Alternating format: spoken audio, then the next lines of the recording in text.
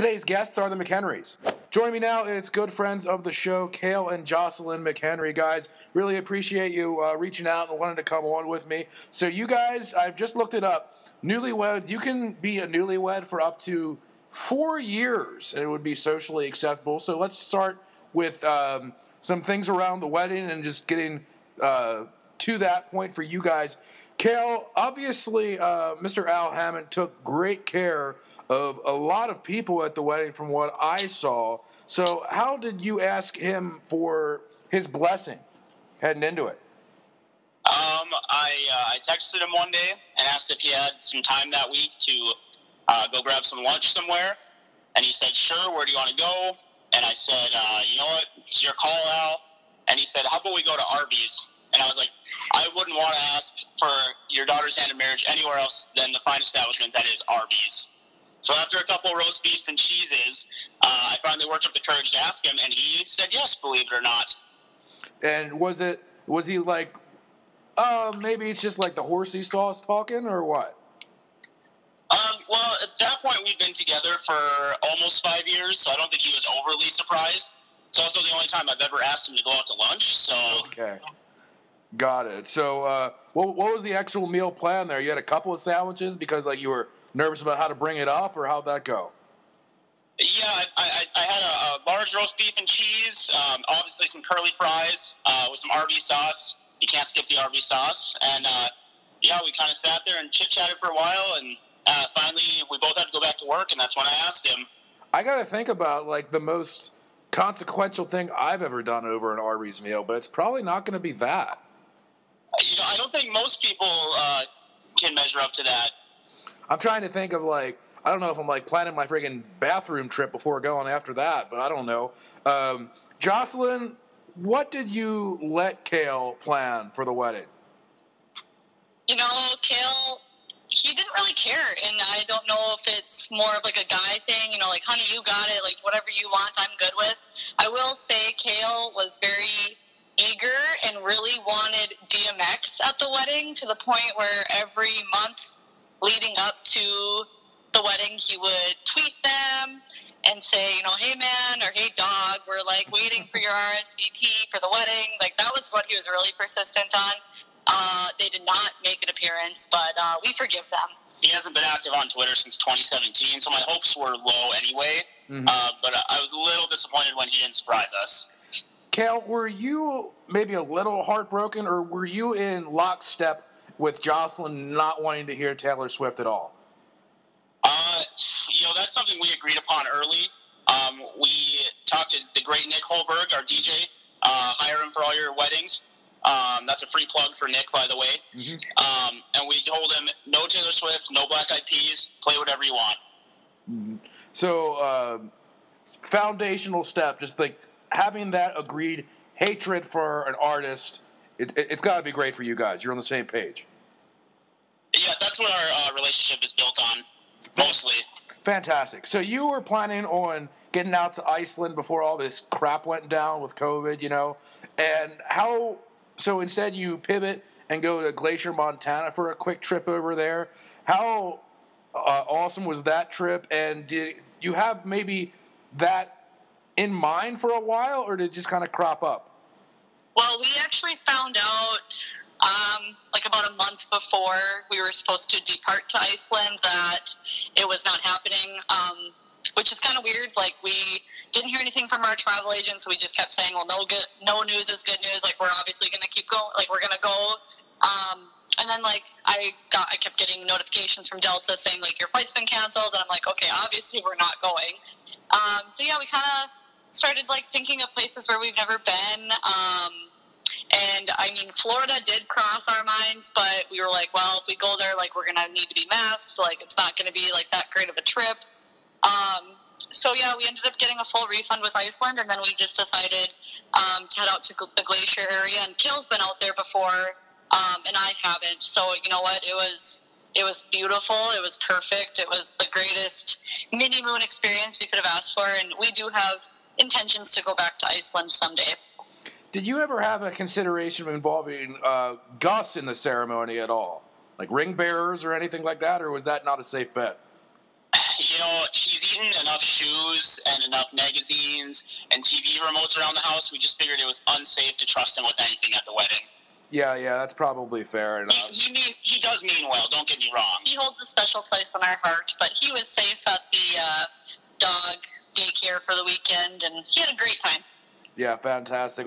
I was just home for a wedding not too long ago. My friend Brent and Casey got married. I also got to go back for the bachelor party week, and that was fantastic. And their dogs, boy, they've had to have like torn ACLs, and like their stomachs have been messed up because they always eat like the padded plastic mats that obviously they're not supposed to have, but they must taste delicious. But they've been up against it a couple of times. Jocelyn, Kale had the idea of proposing in front of a ton of your kiddos in Velva, like a school assembly. Everybody's got video of it. It was a great scenario. Did you see that coming at all? I did not. I was completely blindsided. Looking back now, it's funny to hear all the planning that truly went into our proposal and engagement. And I remember vividly still, over a year later that morning, my co-teacher, Amy, said, we have an assembly, like, we need to get there early, like, let's bring our kids down and get good spots. Well, that was her trying to say that she needed to be front and center to videotape the entire thing. And I still remember sitting there watching the slideshow that played, and then at the very end, they called me up, and I remember thinking, because they said it was like, yeah, we want to interview the first year teacher, and I was like, oh, like, that's kind of weird, like, no one told me that was going to happen. And as she was questioning me, I truly thought they were going to pie me in the face. Mm-hmm. And then it got to the point where she asked the last question, which was Kale behind me, and completely caught me off guard. But yeah, he really planned. A lot of planning went into it, as far as telling my friends where to park at the school so I wouldn't see their cars in the parking lot. He waited in the back, what's it called, like the laundry area, behind the stage area. He had to wait back there for an hour. Like, a lot went into it, and yeah, I still can't believe to this day he had it pulled off. And our 5-year anniversary was like 4 days before he proposed, and I remember going to work that like Monday after our anniversary, and my coworkers all knew about the proposal, and they were like, so did he propose at dinner? And I said, no, he's not going to propose ever. And here they knew that he was going to propose like 4 days later. So exactly. Yeah. So where were like your friends at? Like, if they were hiding their cars, but then Kale was backstage, where were they at that you didn't see them like throughout that hour assembly or whatever? Yeah, so at the time, my classroom, if you looked out my windows, you could see the parking lot. So he and my two best friends and Kale's mom all got to the school. He was told to get there pretty early, and then they were told to park in the back of the school. So, like, on the back side of our gym is where they had to park and go in these back doors. And so I didn't see him at all because the stage was closed, the door was shut. I guess my friends were telling me, like, people would, like, peek in, like, open the door, and they'd yell at them to shut the door so I wouldn't, like, see anything. But, yeah, they were very discreet, to say the least. So, just to be sure, like, they don't always have the Velva rookie teachers in front of everybody at the end of the year. It was just you? It was just me. Mm-hmm. And I do remember, like, I guess, like, I did see some people, like, looking back, or, like, my coworkers' daughters were, like, watching, and they were told, like, they all knew about it. So they would tell, like, their, like, daughters, like, yeah, come watch, like, Miss Hammond's going to get engaged. So, yeah, there were a lot of people there that aren't there. Yeah, so Kale, Jocelyn brought up a little bit about how her friends were kind of playing to the fact that they knew what was going to happen, like asking about, like, what's up with the 5-year anniversary dinner and it didn't happen or whatever. What were the steps that you had to go through, like, with the school to put that together? So I contacted one of Jocelyn's friends that teaches out there, and she helped me get in contact with the principal.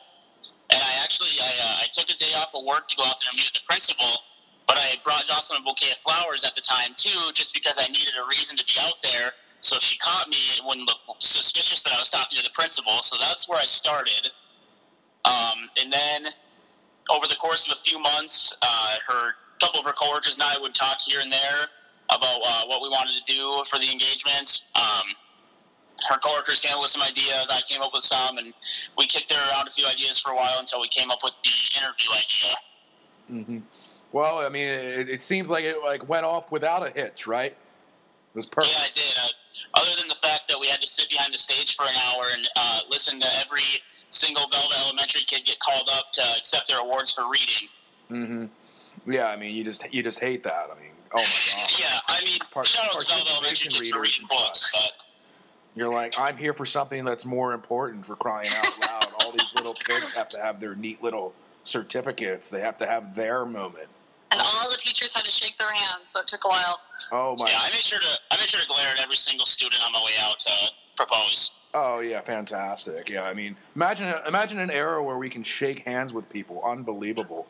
So, Kale, in that hour, I mean, were you nervous still going into it? Like, that's a pretty big moment for you. And I guess, what do you guys even talk about if you were hanging out there? There wasn't a lot said. I was pretty nervous. Honestly, though, I think Jocelyn's friends were more nervous than I was. And my mom also came with. She was kind of the one that would try to talk a little bit, and the three of us were just so nervous. But yeah, it definitely built the tension because the time we were told to show up, Jocelyn's coworker said it would be perfect because it would be right near the end of the assembly, but they ended up having a late start, so that's why we had to sit through the whole thing. Jocelyn, did your reaction to that happening maybe fit with what you, I don't know, maybe imagined how you would feel in the proposal moment?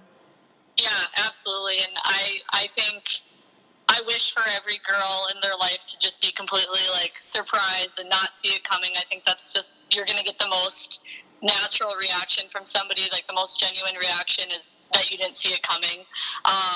I guess it's, you know, if you see your engagement coming, like, that's cool too, but it's more fun, I think, to be surprised, and I definitely was, and it's still something. I remember last year on, like, the first day of school, a lot of kids were like, so did you get married in the gym? And they all thought I was married already, and they all wanted to come to the wedding, and yeah, it's really fun how it all worked out, and, you know, that place, granted, I don't know how long I'll teach in Velva, I love it out there, but I don't know how long I'll be there, and I know that place and that school and the gym will always hold a special place in my heart. Absolutely. I mean, we just had Jay from Slamabama on not too long ago, and he was saying, like, when he and Rosanna got married, like, their whole thing was, it was all decorated up down at the courthouse, and the celebration was like their own concert.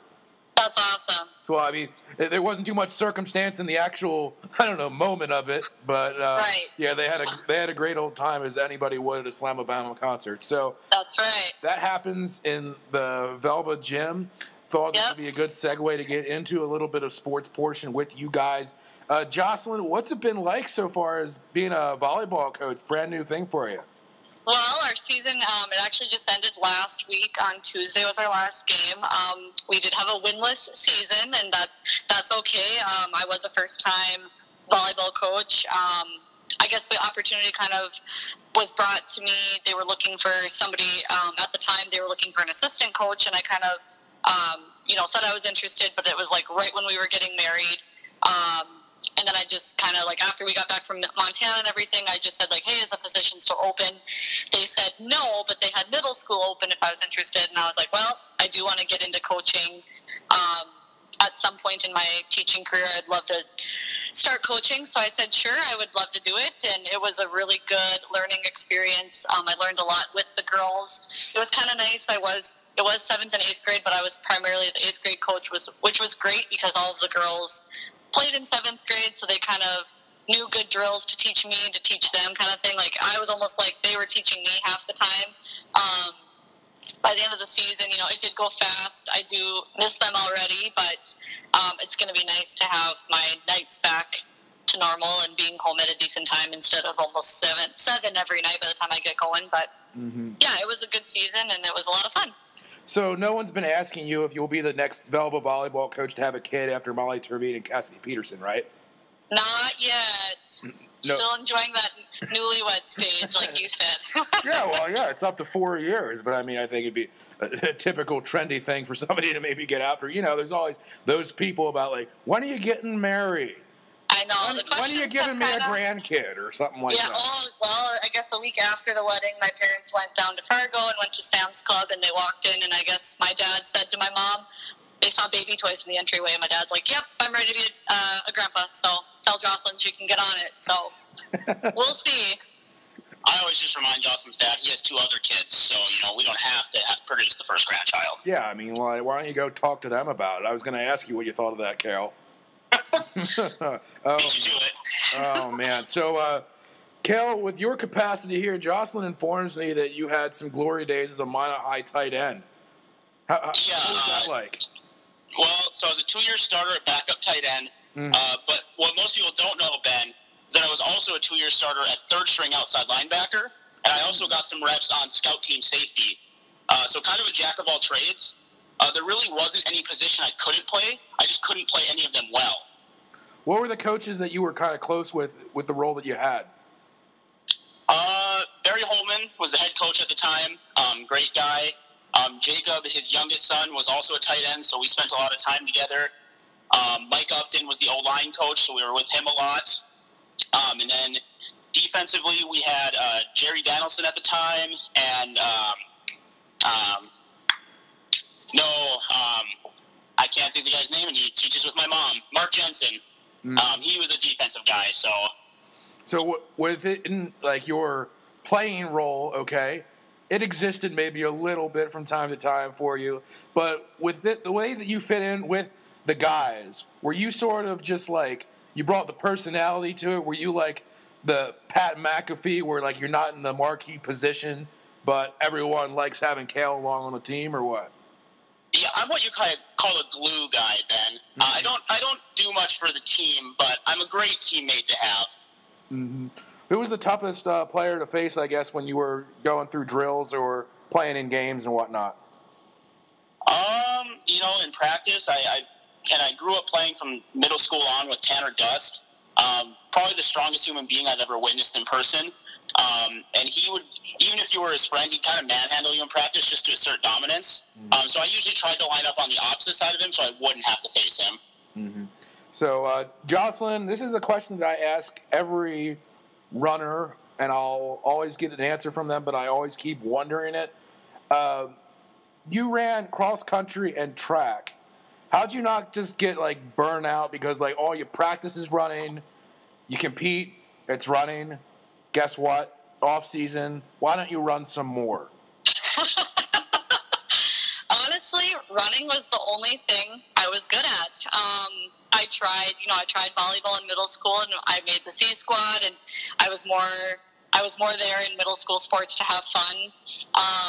I didn't start, and actually my seventh grade year, I actually was the boys' stat for track. So that's kind of how I got into it. And then 8th grade, I was like, why don't I give this running thing a try? And my mom was actually a runner. She ran for rugby, and back then it was like rugby ran Class A. So my mom was a really good runner for rugby, and I guess it's just kind of in my genes with my mom to be a runner. And like I said, I had no good. I can't even use words here. I just don't have good hand-eye coordination. Like, I could not do basketball. I could not do volleyball in high school. So running was just something that I was always good at. And I never did place or qualify for state track in North Dakota. It was just, honestly, it was really hard for Class A times, especially being a distance runner. I think your mile, when I was in high school, I think the mile was like 4 minutes and some odd seconds, and I never could crack under 5. So it was tough, but as far as cross country, that's the sport I wish I would have done longer. I only did it junior and senior year.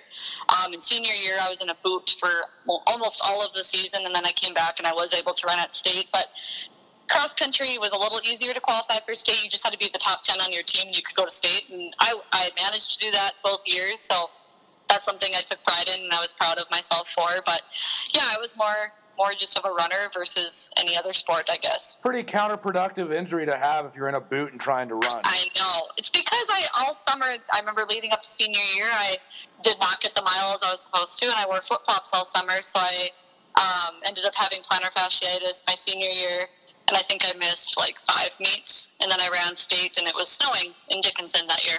I was going to ask, did your maybe shorter hand-eye coordination have any factor to that injury at all? Nothing klutzy happened? What was that? Nothing klutzy happened?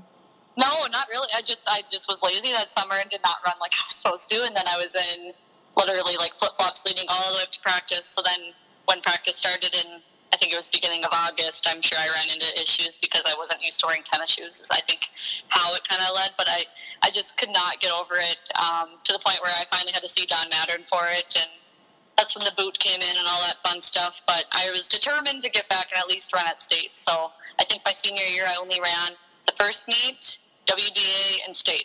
That's it. Well, I mean, if anybody has never had a lazy summer, then by all means, I guess they can come after you for that. But I think you're all right. That's right. Speaking of jeans, you were talking about, like, maybe you had it. The other kind of jeans that I'm kind of referring to here is why would you want to start what you've been up to with Jocelyn's Kinderkreations? You're getting into you got a fashion line now? Well, I definitely can't sew, but I would say I love to do just like projects with like customization, personalization, however you want to word it. That kind of started last year in the spring. I ended up going to the craft show, and I remember walking around some booths and seeing some things like customized tumblers and T-shirts, and I thought, God, I could do that. And literally that day, I know I was at the craft show with Kale, and we left, and I immediately drove to Hobby Lobby and went and bought a Cricut, and that's a pretty big purchase.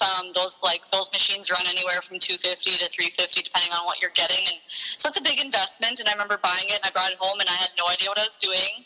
And Kale's like, "Well, you better learn what you're doing. You just spent a bunch of money on this machine." And normally purchases like that, like I will research and research and research before I finally just pull the plug and buy it. And so yeah, I had to learn very quickly what I was doing, and I just started posting some things, and before I knew it, my business was kind of launched on Facebook, and that's primarily where it's at. I don't really have interest on selling on like Etsy or anything, just because of like seller fees and things like that I would have to pay. But yeah, my page right now has like I think around 1,200 people in it, which is pretty great considering it started a year ago. But yeah, it's really taken off. It's been a great side gig. I've done a lot of different weddings, birthdays, anniversaries, like you name it, I've pretty much done it. It's pretty crazy. And yeah, I'm very blessed to be where I am now, and I was currently working on an order actually for shirts being shipped to Kuwait for 10 military guys, so it's pretty cool that it's reaching that far now. I was thinking just like on the name Kinderkreations, do you have any of your students wearing your stuff, or like do you see something that they have and you think that'd be a cool idea to customize and make like for that? Yeah, so like my first year teaching, so the business kind of started in May, so it was like right around when we got engaged and stuff. I ended up making, that's kind of how it started too. I made 30 T-shirts, I think, or 35 or something like that, for all of the kindergartners that said "Peace Out Kindergarten," and then it said like class of, I think it was 2031 on the back of the shirt. And I still see that now. Those kids are in second grade, and I still see some of them walking around school with their shirt that I made them. So I'm like, wow, it's good to know that my product holds up 2 years later. It's kind of crazy. So yeah, it's really come a long way. It's unreal, to be honestly. Yeah, that's awesome. You know, I'd be worried about like putting the wrong year on it or something. Yeah, I did have to Google. So this year, I don't know. It's hard doing T-shirts for that many kids, but this year we'll probably do some other kind of cool end of the year gift water bottles. This last year they got us a sand bucket with their name on it that I made them all. All right, quick turn here to Kale. This is another one of your moments that I wanted to ask about. Big day for you at a local tournament here. What were the keys to success for your team as you traveled through that massive bracket at the Ranger Cornhole Tournament? It's hard to touch on the keys to success, Ben, because Kevin and I did not have much success.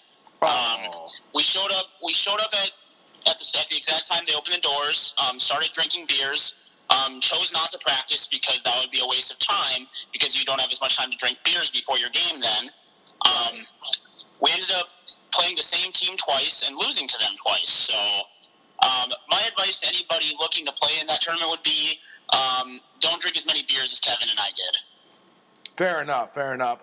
You might have seen this guy. I was at, whenever I bring it up, people are like, yes, we've heard this before. I went to the Poor Farm, and I won a tournament there for it, and my partner, his name was Frank. He looks like me, but just older, short, ginger-headed guy, and he was a freaking tank. He was doing minimum 3 in the hole every single time. And I think like I held my weight up enough to be like, I'm not being totally carried and whatnot. But was he there? Do you know who the champs were? Yeah, the champs were two dudes in like their 30s from Bismarck. They travel around like the state and even some other states and do tournaments. They were really good. They crushed everybody. Well, I guess that kind of makes sense because like the very first sport to come back on TV was like the ACL Cornhole League when they were wearing all the gator scarves and stuff. But you're saying that we have travelers that throw bags around here. Yeah, they have their own Facebook page, but I'm not going to plug them because they beat us. So, obviously, first rounder. They take it really seriously. Mm-hmm. Something you guys obviously have to take seriously, and you have to be passionate about it too. Has all like the projects that you've done around your house? Tell us a little bit about the transformation for your home improvement that you guys have been able to do so far.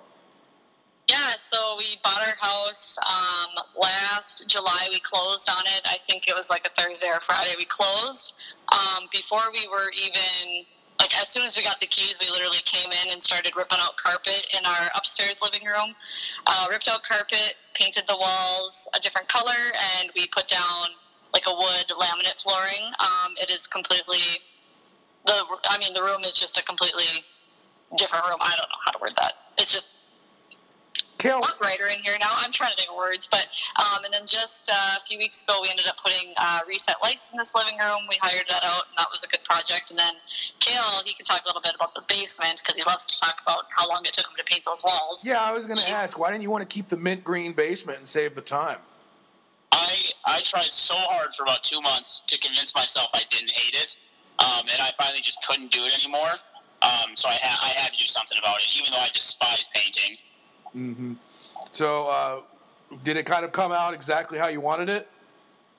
For the most part, yeah. When we looked at the house a couple of times before we bought it, and there's that corner in the basement where I put the bar in. I kind of had that plan all along, so it's kind of an awkward corner. So my dad helped me do the flooring and stuff for that. But yeah, for the most part, everything's come along how we wanted it to. Where did you kind of find the ideas for, like, do you research something at, like, Home Depot or whatever? Do you look at a magazine, or where'd you come up with it from? Well, like I said, I knew I wanted to put in a bar, and so I chose to paint the basement a brown color because my favorite bar is the Ranger Lounge, the best bar in Minot. And so it kind of has the feel of a bar like that. Gotcha. Kind of a hole-in-the-wall type feel. Mm-hmm. Yeah, but all the holes in the wall are fixed at your place now, right? By nowadays? Yeah. No new holes since we moved in. And the basement, our basement living room is just an awkward length. It's 11 feet across by 39 feet long, so it's huge. But yeah, we can really fit a good amount of people down there. We've had friends over a few times, and we're fortunate to have the space in our basement and spread out, not feel like you're on top of each other. And our friends like using the bar and our ping pong table that we have from my aunt. And yeah, it's really come together quite nicely. And we know that this is not our forever house, but we enjoy doing projects here and there to what we call help make the resale value a little better someday when we sell. Mm-hmm. Yeah, because I had a great time at the Super Bowl there. And that's right. Exactly. So then I guess if you ever do get a hole in the wall, it's going to be some kind of war story after getting home from the Ranger, or what? Yeah, probably. I can see that happening. I haven't fallen down the stairs yet, so... Oh, I take it back. I did fall down the stairs once, but not because of beers, because I slipped and I was wearing some slippery socks. And yeah, we do have carpet on the stairs. We've talked about replacing it with hardwood or like a laminate to see maybe that would help someday the resale value as well. Oh, well, you got to keep it slippy. Yeah, maybe a slide instead. We could put one in. The stairs are pretty steep at our house, I thought. Yeah, I mean, don't do it just because I said to do it, all right? Okay. All right, but yeah. Guys, I really appreciate you wanting to hop on the show here and making some time. Until next time, when Jocelyn is that next volleyball coach to have a grandkid just for the sake of the rest of the family here that are just freaking clamoring for it, maybe it'll be a different story here the next time we chat. We'll see. That's Kale and Jocelyn McHenry. Thanks a lot, guys. Thank you.